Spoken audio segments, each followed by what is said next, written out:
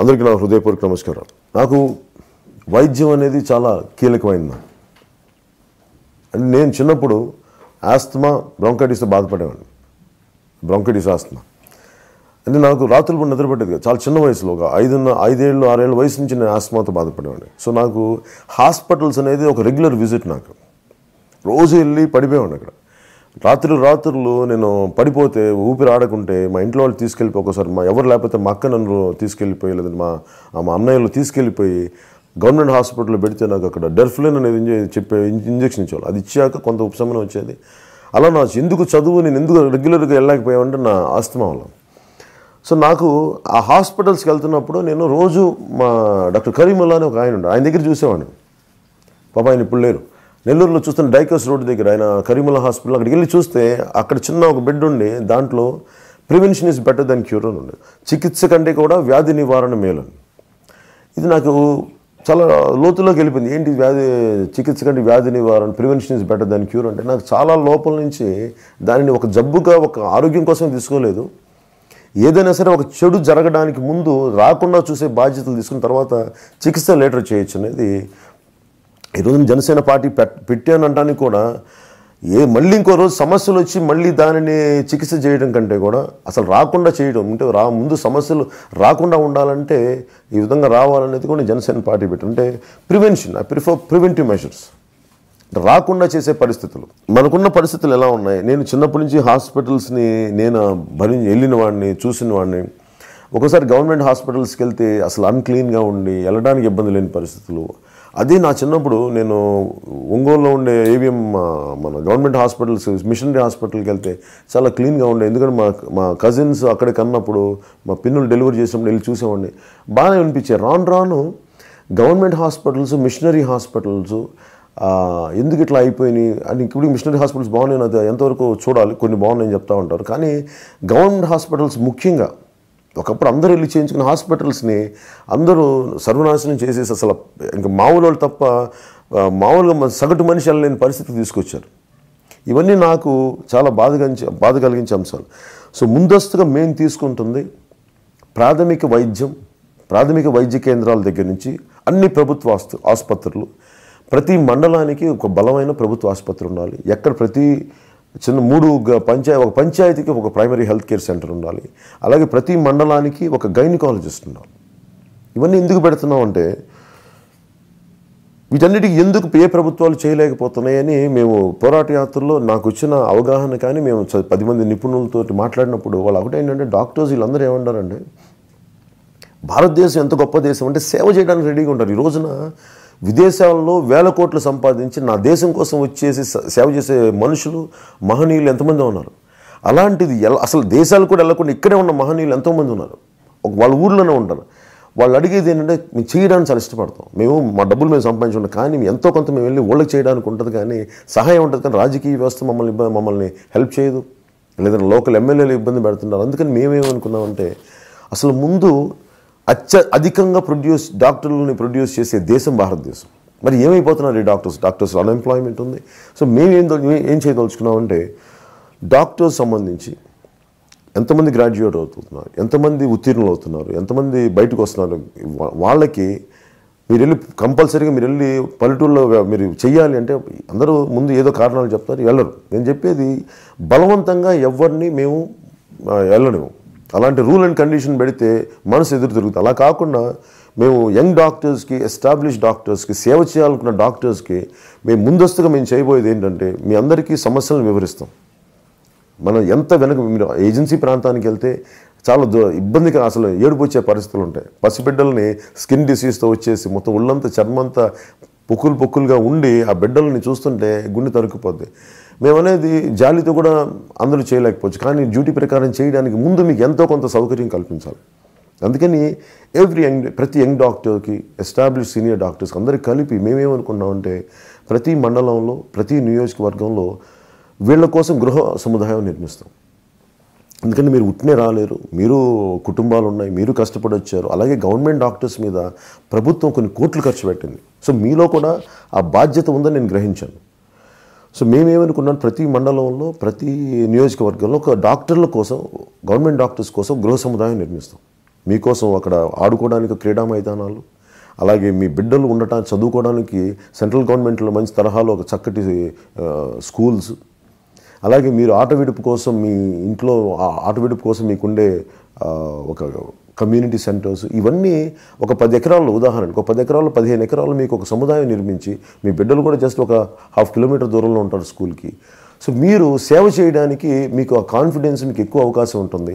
అలాగే మీ కష్టానికి తగ్గ సాలరీస్ కానీ ఇవన్నీ ఇచ్చే భాగంలో ముందు ఇవి మేము ఎస్టాబ్లిష్ చేసి ఆ తర్వాత మిమ్మల్ని రమ్మని చెప్తాం. ఒకవేళ ఆ టైంలో కూడా ఇంకా డాక్టర్లు ముందుకు రాలేకపోతే అప్పుడు మిమ్మల్ని ఎలా కన్విన్స్ చేయాలని మేము తర్వాత ఆలోచిస్తాం. అందుకని మేము కోరుకుంటుంది ఆరోగ్య ఆంధ్రప్రదేశ్ అంటే నాకు ఇది స్లోగన్ కాదు. నేను బ్రాంకైటిస్ ఆస్తమాతో సఫర్ అయిన వ్యక్తిని కాబట్టి, నేను కన్నీళ్లతోటి ఎంతోమంది బాధలను చూసిన వాడిని కాబట్టి, అందుకని నాకు ఆంధ్రప్రదేశ్ని ఎంత ఆరోగ్యవంతంగా చేయగలగాలో అది డాక్టర్ల సహాయం లేకుండా, డాక్టర్స్ సహకారం లేకుండా ఈరోజు ముందుకెళ్ళదు.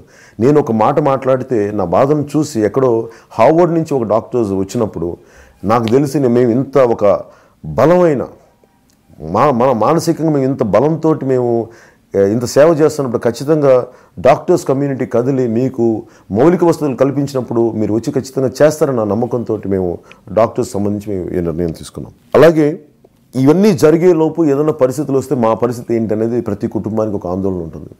ఒక సగటు మనిషి జాగ్రత్తగా జీవితాన్ని కాపాడుకుంటుంటే ఒక చిన్నపాటి రోడ్ యాక్సిడెంటో లేదంటే చిన్నపాటి జబ్బు లేదంటే డెంగ్యూ ఫీవర్ ఇంకోటో వస్తే ఆ జీవితం తాలూకు ఆర్థిక ప్లానింగ్, ఆర్థికమైన ఆలోచన అంటే మన ఎకనామిక్ ప్లానింగ్ అంటే ఒక 1000 రూపాయలు బడ్జెటింగ్ అతలాకుతలం అయిపోతుంది. అందుకని ఒక జబ్బు వస్తే మీరు ఇబ్బంది పడకూడదు. అందుకని ప్రతి కుటుంబానికి ఆదాయానికి సంబంధం లేకుండా మీరు ఏ కార్డు ఉంది, వైట్ కార్డు, పింక్ కార్డు, ఇవన్నీ సంబంధం లేక మీరు ఎవరైనా కావచ్చు, ఆంధ్రప్రదేశ్లో మీరు ఉంటే మీరు ఇక్కడ మీరు ఓటర్ కార్డు ఉన్న ప్రతి ఒక్కరికి ఆంధ్రప్రదేశ్ ప్రభుత్వం తరఫున ఒక్కొక్క కుటుంబానికి 10 లక్షల మనకు ఆరోగ్య బీమా పథకాన్ని వర్తింపజేస్తాం. జిల్లా హాస్పిటల్స్ అన్నింటినీ సూపర్ స్పెషాలిటీ హాస్పిటల్స్గా మార్చేస్తాం. అలాగే ప్రతి మండలంలో సంచార వైద్యశాలని ఏర్పాటు చేస్తాం, మొబైల్ డయాగ్నోస్టిక్ క్లినిక్స్. ఇది ఎందుకు? అలాగే ప్రజలు సేవ చేయడానికి ప్రతి మండలంలో సంచార మందుల వాహనాలు అంటే మొబైల్ మందుల దుకాణాలు మీ దగ్గరికి వచ్చి ఆ మందులు ఇచ్చే మొబైల్ దుకాణాలు. దీనివల్ల ఈ రెండింటి వల్ల ఏం జరుగుతుందంటే కొంత బలమైన ఉపాధి అవకాశం కూడా వస్తుంది. అలాగే ఎందుకంటే నేను పోరాట యాత్రలో వెళ్తున్నప్పుడు పాపం చాలామంది డోలీలు కట్టుకొని వస్తారు. ఇవన్నీ లేకుండా మేము ఎట్లా చేస్తామంటే ప్రతి 5 గ్రామాలకి, ఇంకా చెప్పాలంటే 3 నుంచి 5 గ్రామాలకి, అంటే దీన్ని బట్టి ఒక పంచాయతీకి 2 అంబులెన్స్లన్నా ఉండాలి కనీసం. అంటే ఎక్కువ గ్రామాలు ఉంటే 2 అంబులెన్స్, లేదంటే కనీసం ఒక అంబులెన్స్ మీకు అందుబాటులో ఉండాలి. ఇది మీరు ఏజెన్సీ ప్రాంతమైనా సరే దాన్ని ఎలా తీసుకెళ్ళాలి, ప్రత్యేక సదుపాయాలు, ప్రత్యేక వాహనాలు ఉంటాయి. అవన్నీ కలిపి ప్రతి మండలానికి ఒక 2.5 ఏళ్లలో మొత్తం అన్ని గ్రామాలకి అన్నిటికీ మనకి ఈ అంబులెన్సెస్ ఉండే ఏర్పాటు చేయాలనేది మేము మేనిఫెస్టోలో ఒక బలమైన నిర్ణయం తీసుకున్నాం. అలాగే ప్రతి ప్రాథమిక వైద్య కేంద్రాలన్నింటిలో ఏంటంటే సరిపోవట్లేదు. ఒకసారి మందులు ఇవన్నీ కాకుండా ప్రతి ప్రాథమిక వైద్య కేంద్రం అంటే కనీసం అది 30 పడకల ఆసుపత్రి, 24 గంటలు పనిచేసే ఆసుపత్రి అవ్వాలి. మా నిర్ణయం అది. ఎందుకంటే ఎప్పుడు ఏ జబ్బులు వస్తాయో తెలియదు. 24 గంటలు ప్రాథమిక వైద్య కేంద్రాలన్నింటినీ మేము 30 పడకల ఆసుపత్రిగా మార్చి 24 గంటలు పనిచేసేలాగా, డాక్టర్స్ ఉండేలాగా, వారికి ప్రజలకు ఎలాంటి ఆరోగ్య ఇబ్బందులు వచ్చినా అండగా ఉండేలాగా మేము నిర్ణయం తీసుకున్నాం. అలాగే గిరిజనులకి ఇందాక చెప్పినట్టు గిరిజనులకి అత్యవసర వైద్యాన్ని అందించుటకు ప్రతి 5 గ్రామాలకి ఒక అంబులెన్స్, అంటే ఒక్కసారి చిన్న గ్రామాలు అయితే 5 గ్రామాలు, లేదంటే ఎక్కువ మంది జనసాంద్రత వాళ్ళకి 2 నుంచి 3 గ్రామాలకి. ఇలా అత్యవసర సమయాల్లో ముఖ్యంగా ఫోన్ ద్వారా వైద్య సలహాలు, సూచనలు అందించడానికి టెలిమెడిసిన్ కానీ, అలాగే హెల్త్ క్యూబ్స్ మనం ఇప్పుడు హెల్త్ క్యూబ్ అంటాం. మీరు వెళ్ళి మనకి టెలిఫోన్ బూత్ ఎలా ఉంటుందో మీరు ఆ హెల్త్ క్యూబ్కి వెళ్ళి ఒక డైల్ చేసి ఒక డాక్టర్ ఎక్కడ తీసుకుంటాడు, ఇంకో చోట ఉంటాడు.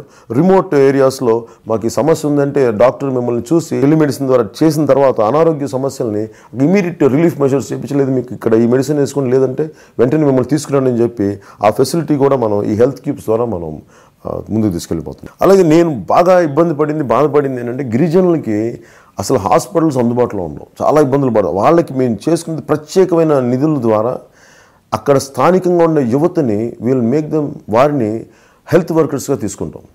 ప్రత్యేకంగా ఎమర్జెన్సీ దానికి వృత్తి ఇచ్చి వాళ్ళకి ఎనీ టైం ఎమర్జెన్సీ తీసుకొచ్చి ఫస్ట్ మౌలికంగా రోడ్లని కరెక్ట్ చేస్తాం. ఫస్ట్ ఏజెన్సీ ప్రాంతాల్లో కొన్ని రోడ్లు వెళ్ళడానికి ఇబ్బందిగా ఉంటాయి. ముందు ఏమైతే ఇబ్బందులు ఉన్నాయో ఆ రోడ్లను కరెక్ట్ చేసి వెహికల్ రాకపోకల సదుపాయాలను కల్పిస్తాం. అలాగే స్థానికంగా ఉండే యువతకి మీరు ఇలాంటి ఎమర్జెన్సీ కేసులు తీసుకొస్తే వాళ్ళ కోసం కొంత వారి ఉపాధి కోసం కూడా కొన్ని బండ్లు లాంటివి పెట్టి వాళ్ళని ఇక్కడ తీసుకొచ్చేలాగా ప్రైమరీ హెల్త్ కేర్ సెంటర్స్ తీసుకొచ్చేలాగా. అలాగే గ్రామీణ ప్రాంతాల్లో ఇందాక మేము చెప్పినట్టుగా వైద్యులందరికీ ఫస్ట్ మీ గృహ సముదాయాలు ప్రభుత్వం తరపు నుంచి నిర్మిస్తాం. అలాగే ఎవరన్నా గృహాలను ఇస్తానంటే వారికి చక్కటి అద్దెనిచ్చి ఆ గృహాలని డాక్టర్స్కి పిలిపిస్తాం. అలాగే పిల్లలు విద్యా సౌకర్యాలన్నింటినీ ఇందాక చెప్పినట్టుగా చాలా బలంగా చేసి పెడతాం. అలాగే ముఖ్యంగా హాస్పిటల్స్లో స్టాఫ్ని బాగా శాలరీస్ పెంచుతాం. ఎందుకంటే పాపం నేను నర్సెస్, క్లీనింగ్ స్టాఫ్ అందరూ చాలా ఇబ్బంది పడుతూ ఉంటారు.